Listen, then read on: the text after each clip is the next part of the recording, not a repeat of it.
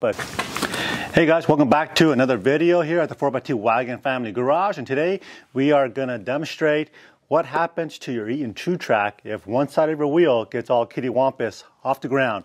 So first of all, I want to thank all of you guys who's been supporting my channel, and thanks to that last video I put out there on the Eaton Truetrac, the demonstration I did in the snow. And if you haven't watched that, I'll put that card right here for you guys to check out later on. But I've got a lot of, in fact, vast majority of the comments I got was, hey, this is the one of the best demonstration, and you know, great job, yada yada, whatever. So thank you guys so much for commenting. But the second most common, but the most common question I had about the Eaton Truetrac is, well, what happens to the wheel if it's, you know, off kiltered off the ground? And so that's what we're going to do today, is share with you guys exactly what will happen in that scenario. And the best place to do that right here in my driveway. Now, you might say, well, it's better to do it out in the field. And I'm going to say, no, there's just too many variables, because I can take my Jeep and lift one side of the truck and replicate that exact scenario right here. And this way, this is a controlled environment, and it's a very good demonstration, and I think you guys will appreciate it. So what I want to do is, first of all, let you guys know that the Jeep is in two-wheel drive, not four-wheel drive, for this demonstration. Now, what the Eaton Truetrac is like a limited slip. Doesn't matter if it's in four-wheel or two-wheel, the limited slip or the Eaton Truetrac, the helical gears, works no matter what type of, you know, drive system you're in, whether it's 4 high or 4 low. It just works all the time. Now, just so you guys know, if you're not familiar with these limited slips or Eaton Truetrac, the helical gear concept, well, basically they are like an open differential, okay?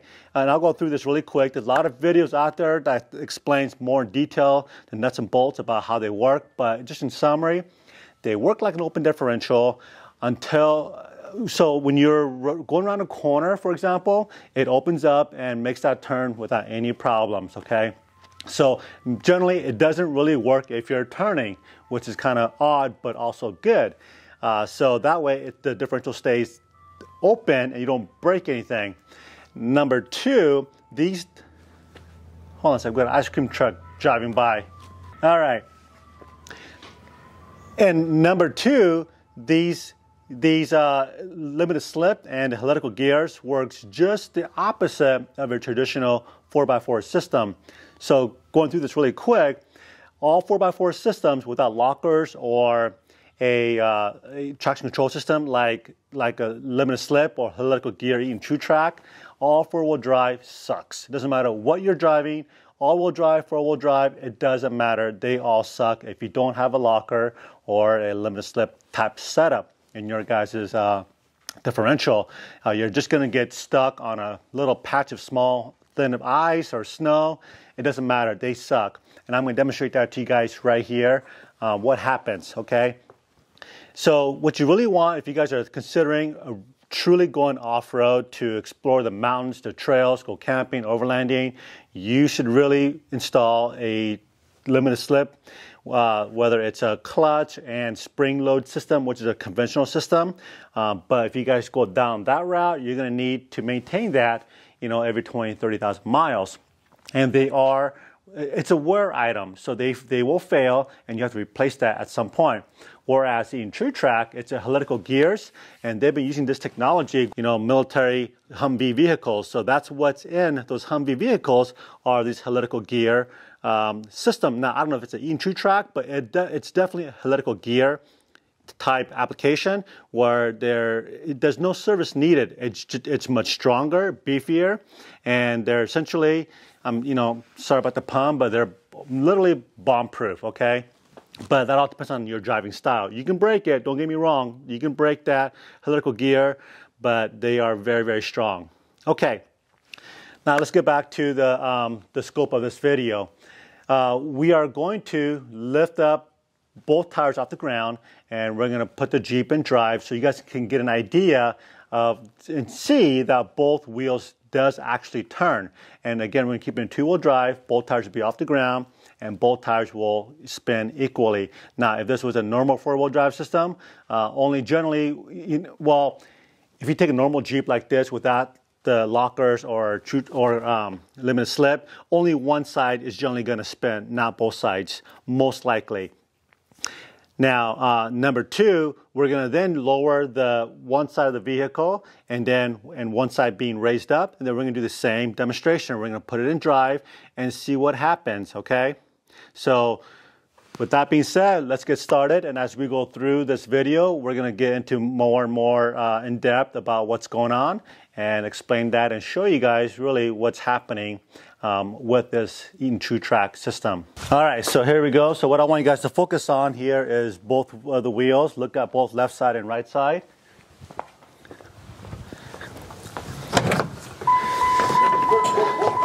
All right, here we go. Okay, I'm going to put it into drive. Okay, here we go. And you can see that both wheels are spinning equally at 50-50.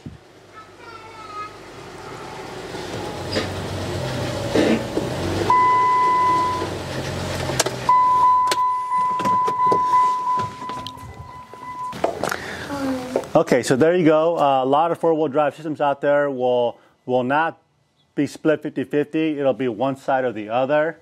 So that's one of the big benefits of this Eaton Truetrac. Okay, so now I'm going to lower my driver's side, putting this wheel on the ground, and my passenger side is off the ground. Okay, and I'm going to do the same demonstration. So keep an eye on both the wheels, and let's see what happens. I'm keeping an eye on the wheel. All right, here we go.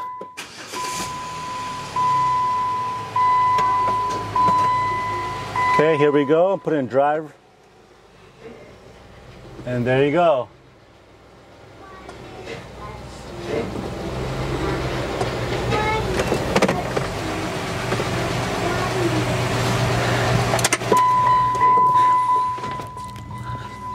So that one spin, but that one spin, but that one didn't spin. That's right. All right, so did you guys get that? So that's basically what happens if you guys were to get one side of your vehicle, the wheel, off the ground. It basically spins freely and does nothing. So in a normal, condition, you would expect all the power to go to the side that's on the ground. But instead, all the power went to the one that was basically slipping. And that's basically how a normal four-wheel drive system works. So for this thing to work properly, you need to have both wheels on the ground. Once it goes up off the ground, it's pretty much worthless. Okay, so that's why it's important to have at least one locker in your guys' truck, and I highly recommend getting a locker in the front over the back. And there's a lot of benefits of that process for that setup, and I will talk more about that later. But I will also leave you guys a link down below of another great video by a few of the Australian guys who did a fantastic job of demonstrating the lockers between the rear locker and the front locker, and I'll leave that link down below. And that's what really made me decide to go with the front locker versus the rear locker. Okay, so the next question I had in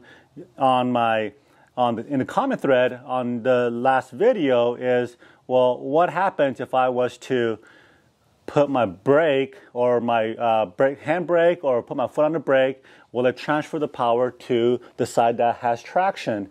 Well, let's demonstrate that. But to do that, I'm actually going to remove my jack stand and use a bottle jack. So in case the truck moves forward, the bottle jack will just fall over, whereas the jack stand, it's going to probably cause some damage or break my jack stand. So I'll get that set up.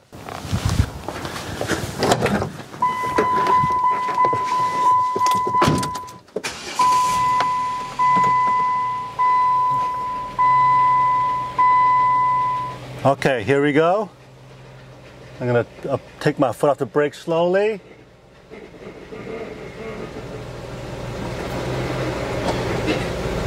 Okay, see that?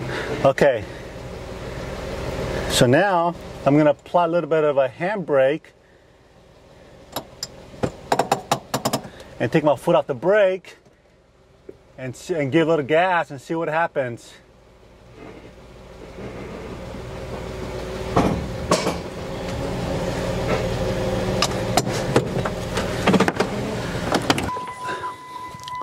All right, so what do you guys think? Was that a good demonstration or what? I've got the second example set up here. I got the bottle jack up on the passenger side, and we're going to do the exact same scenario, but this time, instead of using my handbrake, I'm going to put my foot on the brake and give a little gas and see if it does the exact same thing. So here we go.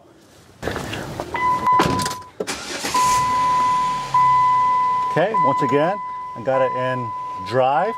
I'm gonna let the foot off my brake so you guys can see the tire spin freely. Okay, there you go. Okay, now I'm going to give a little gas while my foot is on the brake. So here we go. And then let off the brake slowly.